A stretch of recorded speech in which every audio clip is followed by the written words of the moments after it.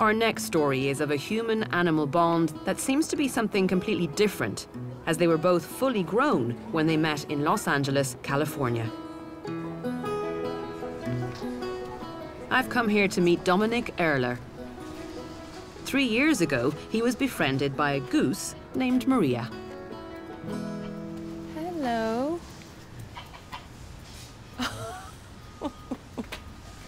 Did you get a good night's sleep? Okay. Maria always seems pleased to see him. How are you? You gonna take a walk? They're going to have a little moment by themselves. Want to meet my friends? Hi. But is a little less enamored of strangers. Maria's gonna check you out. That's fine. You You're can doing check me out well. all you like. The secret is just stand there That's until cool. she gets a sense of you. What a cutie. The crew need checking out too, you know. Come. Hi. Come. Come on. Definitely listens to you, doesn't she? Maria didn't always live here in the zoo. Up until 2 years ago, her home was a park in central LA where Dominic used to go for his regular morning walk. So how did you first meet? I'm walking around Echo Park Lake. I'm just about finished and coming in to leave. One of the park employees by the officer taps me on the shoulder and he says, "Hey, Dominic, you know you're being stalked when you're walking around the lake." And I said, what are you talking about? Because this is a big city park. There's gangs and stuff hanging around there. So he points to this goose about 50 feet away and he just says, "Her name's Maria." He laughed, he thought it was funny. But I looked at Maria and Maria was just glaring at me, just glaring at me. And I just waved and said, "Hi, Maria. How you doing, Maria?" And I thought it was kind of cute.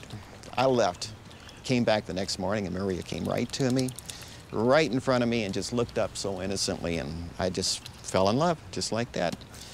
"You're my friend." And within a matter of just a few days from her just circulating around me as I'd go, took the lead position. So Maria would always walk in front, leading the way.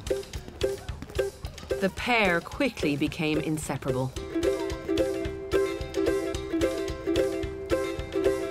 When you fall in love with a goose, you got to be aware of what you're getting involved with. But their loyalty is phenomenal. Remember, they bond for life. So I basically feel like I have a certain sense of responsibility.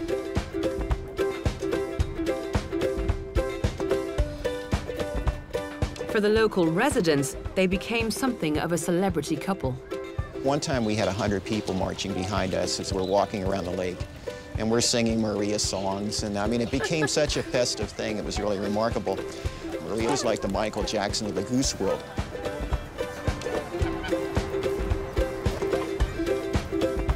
In 2011, the park authorities decided to drain Echo Park Lake, part of a 2-year renovation program. For her safety and survival, Maria was moved to the zoo, where staff soon discovered that she may have been misnamed.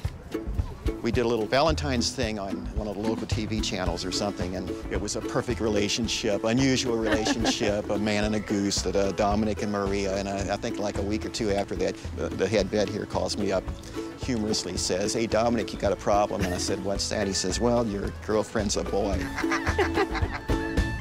So Maria became Mario. Oh, Mario. Is he showing He's off? showing off. But the bond is as strong as ever. You visit him every day, is that right? Every day. So it's part of my daily schedule. I love coming up here and hearing him. You know, it's nice to have an animal wag its tail and go caw, caw, caw. You know, it's great. That's the great thing about animals. They want to be our friends. Right, Mario? But why did Mario want to be Dominic's friend?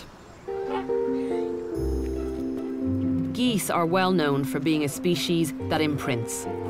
In fact, they were the first animals scientists studied when they were trying to understand the phenomenon. But Dominic definitely wasn't the first thing Mario saw when he hatched. Dominic suspects that Mario was a domestic goose that had been abandoned at the lake, and so was looking for a new companion. And he found me. And he determined I'm always safe to be with. When he's with me, he feels safe. He knows I'm one of him. Jason believes that even though Mario didn't imprint on Dominic, those crucial few hours for the goose after it hatched were significant. Imprinting has what's called a sensitive period. It's some, so many hours, 13 to 16 hours or so after birth. And then it gets locked in. So that sort of representation of what mom is supposed to look like doesn't change. Okay. So you imprint, and then that's your representation for the rest of your life. And Okay. for the rest of your life, you know what mom looks like. But Mario met Dominic when it was already an adult goose. So what does that suggest? So it's possible, if this is a case of imprinting, it's possible that Mario imprinted onto someone who looked a lot like Dominic when he was very young. And Dominic may have certain facial characteristics or color of his hair or the shape of his facial hair, whatever, something that Mario recognizes as familiar. Mario has found in Dominic a companion he can rely on. And like all geese, he's protective of what he's got. His little nips are getting a little stronger every time, huh? But that's okay. When he attacks someone, it's not so much that he's trying to attack them to defend me, but really he's trying to keep me. In other words, I'm his property. Ow! So if you would see his behavior, he was basically showing all the other geese, keep your distance, this is mine. Any goose that would get near, there'd be feathers flying. That's where he would show the most aggressiveness. Ow, ow, ow, ow, ow. We're never going to find out exactly what happened in the early stages of Mario's life, but my money's on the fact that he probably did imprint on an elderly gentleman that looks suspiciously like Dominic over there. It just goes to show how strong an influence your early life experiences will have on how you behave as an adult.